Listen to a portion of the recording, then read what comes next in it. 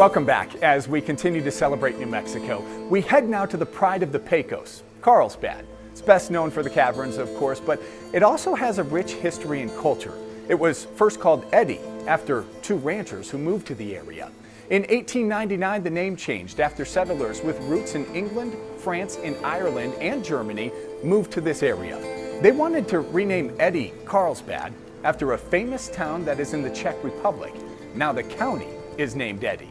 There's an iconic building in Carlsbad. First it was a bank, now it's a hotel and restaurant filled with history.